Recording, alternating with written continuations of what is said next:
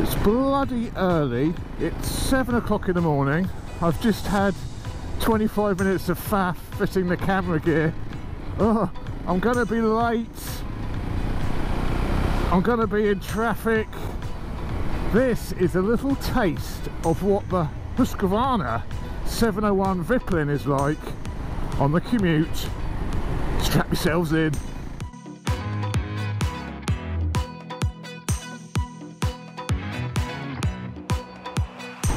Well, I've had the little Vitpilen from Husqvarna for about, well, I've had it for 3 weeks. I've been using it on and off throughout that time, having a bit of fun on it. When Husqvarna said, do I want to buy the Vitpilen, I'd seen the reviews of the bike. You know, I thought, well, my beard really isn't long enough to buy one of these machines. I don't drink enough coffee. I actually like a bike which handles and rides well, not that just looks good outside coffee shops. So I really wasn't sure this was a bike I even wanted to try. It's obviously a small bike, and being a larger guy, I thought I'm just going to look like an absolute gorilla riding the thing around. I'm really not sure. So it is a Friday, 7 AM. I'm going to the British MotoGP round at Silverstone. So that is about 2.5 hours from me. So I thought, why not take the Vitpilen and we'll see how what it's like in traffic. We'll be able to give you a good overview of the whole bike on that trip. This is the 690 motor. Now that motor which is in the SMCR, that motor which is in the Duke 690. You know, we know about this motor. It's a fantastic power plant. But on the Vitpilen, what they've done is they've geared it down a bit to make it more of a road-based bike. It's much more lower geared than what it is on the SMCR, for example. So you do tend to find if you let the revs drop below 3,000, you'll be into the chug zone and you'll get some serious vibration. This motor is fantastic, but it is a big single and it still does suffer from some of the obvious big single flaws like low down tractability. But get it above 3,000 revs and it is surprisingly vibe free because of that balancer shaft. They've done an amazing job with this engine and it's got so much mid-range. The suspension is firm, but that really goes in character with the whole riding position on the bike. It's a very, very sporty feel, so you want that suspension to be firm. It's firm, but even on this bit of road which is pretty bumpy, it's pretty compliant. That WP suspension is good kit, there's no denying. What's it like for pillion on the back there? It's alright. Good. Hold on tight though. We're going to get quick. This thing is sharp. Oh, the blipper's lovely. Blipper's very, very nice. Back brake is also great. It's one of those bikes where you use both the brakes. It's not completely sports bike like in the way you ride it, but it's a bit of a hybrid really. It's a bit of a supermoto style come road bike. Whoa, it's got some punch. So you can tend to use the rear brake just to set it up for corners and use the front brake if you want to actually stop. So the rear brake is almost like a balancer to balance the chassis before you go into the corners, and use the front brake just to scrub off speed. That's the way to ride it. So this is the first part of the Commute, which is the twisty stuff. Whoa! This is the fun bit before you hit the motorways. Through the fun bit, through the twisties, the back loads, this thing is absolutely beautiful. This bike also has the Akropovich, the official Akropovich end can on it. Looks great. It's not particularly loud because it's a fully Euro 4 end can, so it's got the baffle welded into it. I did have a little play with my hammer to see if I could remove it, but I couldn't get it out. I didn't try too hard. I don't want to damage the bike obviously, but I thought it'd be nice to see if it did come out, how it sounded with the baffle out. But with it in, it's Wow, it's only marginally louder than stock, I would say. Throttle response is beautiful. Doesn't feel like you're riding a wire-by-wire bike at all. Very responsive, really nice. I found that all the new bikes, all the 2019 bikes I've tried this year, it seems the manufacturers have really sorted out how to meet these emissions without making the throttle response suffer. I've not ridden one bad bike this year for poor throttle response. It's great because there's nothing worse than spending out thousands and thousands of pounds on your new motorcycle, only then to start having to put power commanders on it, getting them mapped to correct fueling issues. The new bikes, certainly the ones I've tried, have been fully sorted from the factory, which is fantastic. Blipper is great, very, very, very good. I love a blipper on a bike, as you know. Quick shifter even between first and second. Very, very good, and none of those false neutrals. This is a properly sorted little bike. That is the end of the twisties. We're coming onto the motorway now. I can imagine when you're not moving around on the bike, when you're not throwing it through the twisty back roads, this seat could get a little bit hard. Let's see what it's like sat on it for an hour on the motorway. Oh, a little bit of filtering. It's actually very, very good for filtering because these bars are so close together with the clip-ons. They're not wide at all, enabling you to really slip down in between the cars. Right, we're coming through here, coming through, coming through, coming through. Let's not obscure this person in front's view because that is a little bit naughty. Oh, I can't get the helmet up. Oh, okay.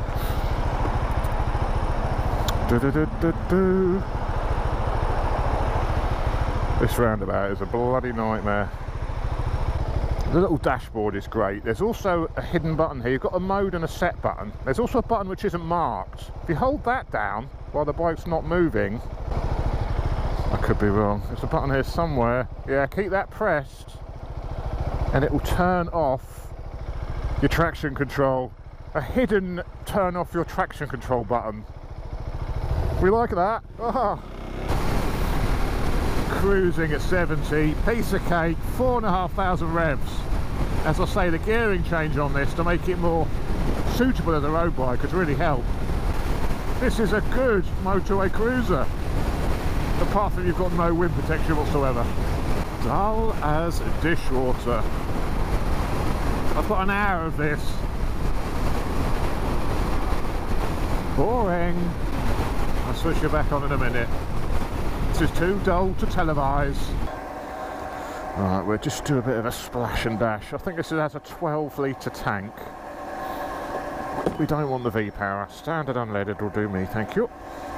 So funny looks now with me Insta360 on the back.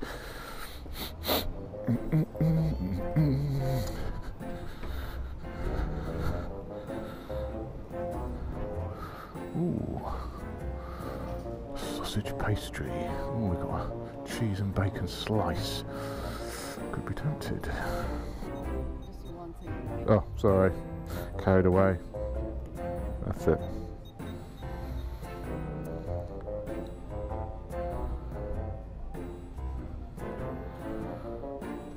Brilliant. Thank you.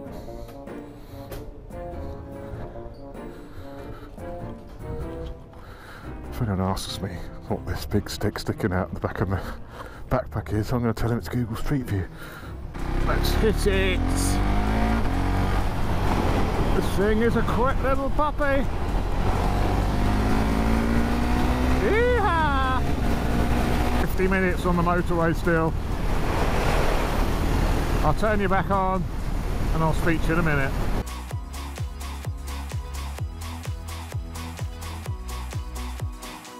Coffee! Oh, hour on the motorway done. It's now 8:30. I'm a bit nippy, missing a bit of wind protection on this, but it's not too bad. You can still sit at 85. I've been sitting at 85, no problem on this. Let's go over here because I'm going to do a bit of a walk round while I'm here, and I don't want too much attention.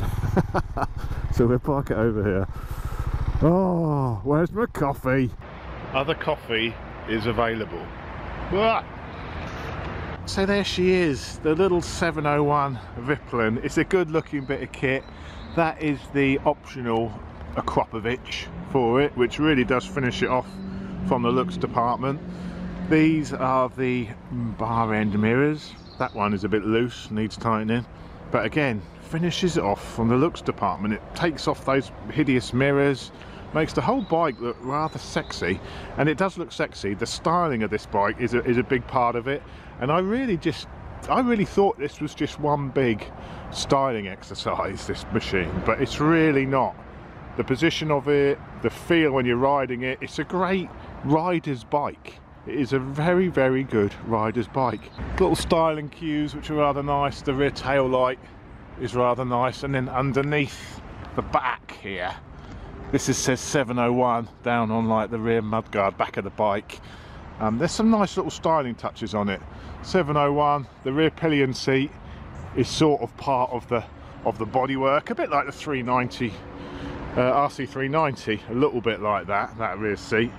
The tank is a plastic tank or polyurethane tank. Again, you know, the shape of it is nice. You can really tuck your legs under that. It's stylish but practical, I guess is the term for it. As you can see, I mean, it's quite bright, the sun, but you may not be able to see, but their running lights are sort of round the outside of the headlight. The braking is exactly the same as the 701 Supermoto. The engine is very similar to the 701 Supermoto, but as I say, the final drive is lower geared, so it's better for cruising, better for motorway cruising. Clocks, pretty basic, you know, no TFT here, but that's no bad thing. I do quite like old-fashioned LCD, but it's got everything, all the information on here: rev counter, water temperature, fuel gauge, distance till empty as well. So a lot of people have criticised that the clocks are too basic, but have you seen a 701 Supermoto? They've got nothing. That's got all you need. So there we are. That is your look at the 701 Vitpilen. But I'm going to jump back on. I've got another 40 minutes or so to do. My arse isn't too bad. It's coping better than I thought. I mean, look at that seat. I really wasn't expecting much comfort from that seat at all. And I'm not saying it's the best bike in the world. I mean, you wouldn't want to really do long distances on this, but as long as you're in the saddle for no more than an hour, it's actually not too bad. Let's jump back on. I wouldn't have thought this motor would have the grunt to do sort of motorway work. I mean, this bike is 75 horsepower and it's around 70 Newton meters of torque as well. But the thing is, it only weighs about 150-ish kilos, so it's very light, and you cannot beat a light bike. The lighter the bike, the better, in my opinion. And with that torque from that motor, it really can do the motorway work. It can sit at 85, no bother. I've done about 85 all the way up here. Absolutely no bother. You get it to some twisty bits, and then you got that fun as well. This is a fantastic commuter. Okay, I wouldn't want to do it in the winter. It's got no heated grips. It's got none of that sort of luxury, but as a summer commuter, what a great little bike. When I test rode the little RC390, I was, why don't they do a 690 version of this? This for me is that 690 version of that RC. It's an incredibly brilliant chassis on this. There's no wallow, it's firm, it's stable. It's so sporty but comfortable. So there we go, we're almost at Silverstone now. It's 9:10. What's that, 2 hours, what did I set off? 7 before 7. 2.5 hours roughly, 2 hours 20, something like that. Perfect comfort. I'm absolutely, I could do that again. I feel as fresh as a daisy. I wasn't expecting that with this bike, I really wasn't. It goes to show, don't dismiss a bike because you think you know what it's going to be like. I really thought this was going to be a hipster special. I thought you'd need to be a man who put product into your beard to be able to enjoy this, but absolutely not. This is a rider's bike through and through.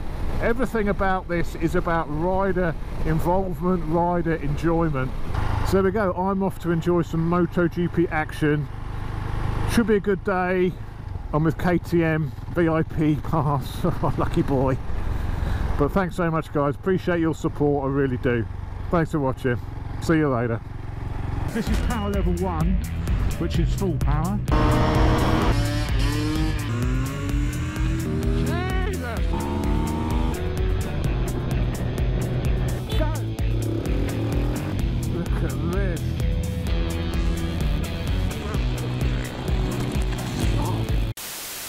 Hang on, where is everybody? Huh? This is awfully quiet for when the MotoGP's on. What's the time? 10 past 12 minutes past 9. I have got the right day, haven't I? I'm sure the MotoGP was 1st of September.